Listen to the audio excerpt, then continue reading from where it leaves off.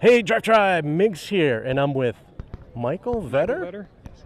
Nice to meet you. Thank you. Of MTV Concepts, Inc. MTV Concepts, Inc. This is amazing. The Extraterrestrial, is that right? Extraterrestrial vehicle. Yes, the ETV for short. Very good. Well, let's talk about you first. So, how did you get involved in cars?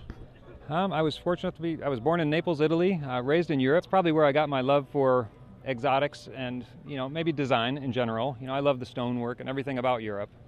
I saw my first Lamborghini at a car show in Frankfurt, Germany, and that was really my early passion when I was 12 years old. I said, Dad, I like to have one of those. He said, you'd have to work very hard to have one of those. And my parents were awesome, very supportive. They were never, you can't afford that, you work hard. And I've realized that as the years have gone on. And so that was my early starting. I graduated high school in Germany and moved to Florida because I was tired of the cold weather. Right.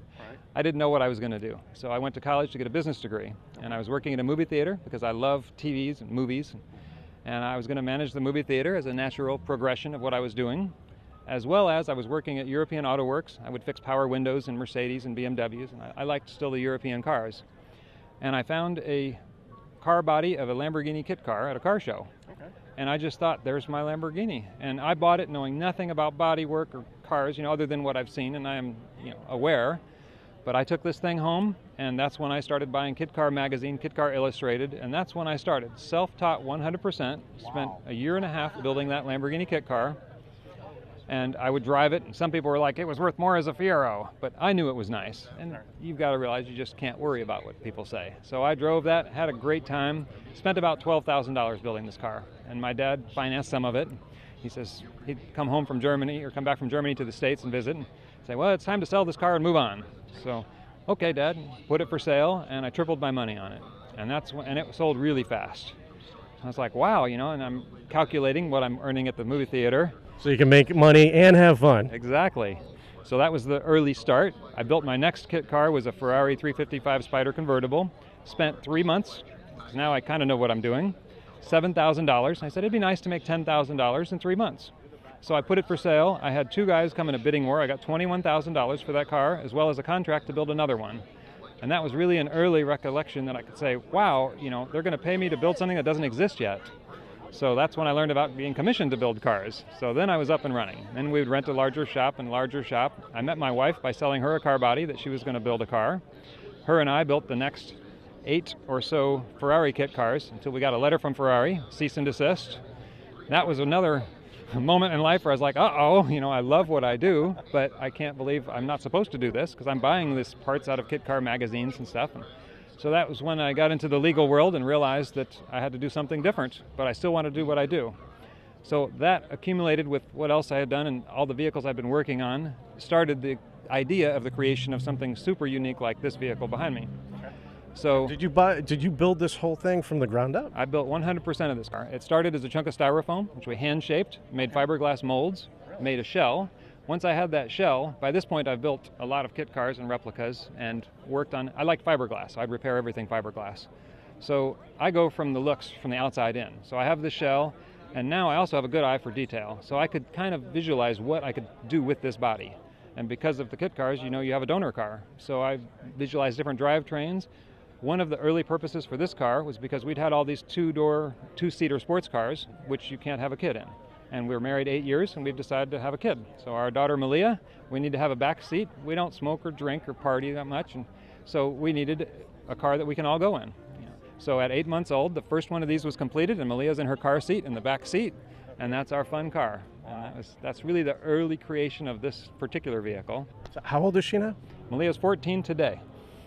There you go. So now you get another worker. The whole family. She was helping work on this car, honestly. And we were working on this car till 2:30 in the morning to get it to this show because it was painted 2 weeks ago.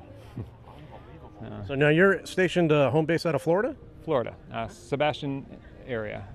Micco, but we shared the zip code with Sebastian. So it's a beautiful little town right on the water. We have 2 8,000 square foot airplane hangars. Oh, great. At any given time, there's 6 to 8 cars in progress. Lots of fiberglass everywhere. Okay. Well, let's take a look at the car now. This car has a lot of unique features, starting with the windshield. It's 5 feet long by 4.5 feet wide. And a lot of people say, is it tough to see out of this vehicle because of the the lack of rear view vision, but it's actually very easy to see out of because of this large windshield. The side windows on the doors add to your front peripheral vision. You can see pretty much everything in front of you. Additionally, I've added front cameras and rear cameras. Custom-made grille, we've adorned it with our Vetter shield. Every one of these has its own unique features. This one is one of the most unique features would be the color shift copper pearl paint that my wife actually found on Amazon. Well, she found a powder and we mixed our own paint. As a side note on painting, it's very difficult to paint a paint that when you step 10 inches to one side, the color changes. So that's purely experience trying to paint something like that. So this car, we've built the whole top half of the dash, custom fiberglass. The vents are actually light up vents from a Mercedes. It came out really cool. Large screen in the middle, power window buttons underneath the screen, air conditioning controls below that. We crafted an aluminum shifter that looks something like what would be in an airplane. A lot of people ask me if this car is going to take off when they see it driving or parked. Custom built my own seats. The upholstery, we call that a Stingray material. But I did purchase some Stingray to cover one car, and it smells like fish when you leave it in the sun. So this is a fabricated material that we found at a place in Canada. Really cool stuff with the pearl glow to it. The back seats, you might want to, that's one of the neat features also. So you can have 2-3 kids back there. It's actually 6 feet wide in the back. I can lay back across the back seats. Let's see. I gotta see back in there. And I'll open the rear hatch from the back. The vehicle changes its look with the doors open and closed and the different openings open and closed, which is another thing that people just kind of look at it and then they'll come back later and be like, oh my goodness, I didn't know it did that. This being number 10 of these vehicles, extraterrestrial vehicles that we've built, I wanted to do a different tail light. So I call this the Millennium Falcon style tail light, which is recessed in there. It's got a beautiful red glow at night with our Vetter logo right in the middle. Custom-made exhaust tips, we built that out of stainless steel. And of course our rear view camera.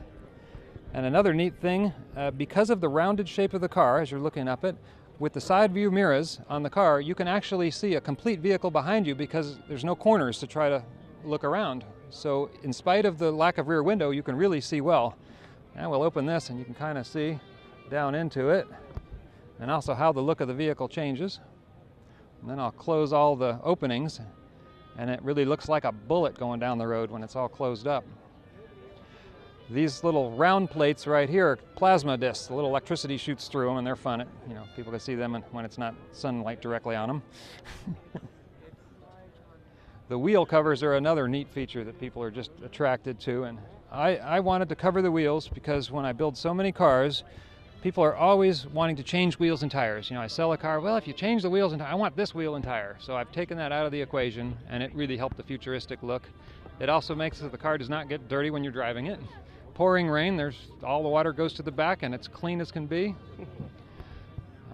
If you look across into the door opening, you can see the round power windows. Now that's a fabrication feat. Real glass windows we had fabricated, but they're motorized windows utilizing Chevy parts.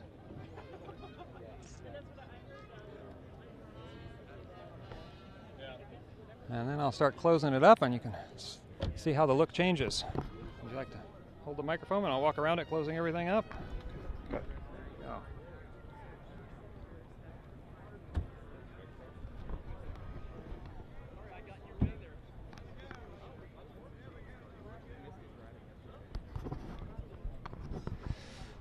And that's kind of the quick and gist of the extraterrestrial vehicle. Seeing custom-made headlights, of course fabricated front grille out of aluminum. Now you can see a lot of the color shift in there. Thank you, Michael, so much for spending time with us today and showing us the extraterrestrial. It's been a blast taking a look at this. Thank you. And we'll see you next time on Drive Tribe.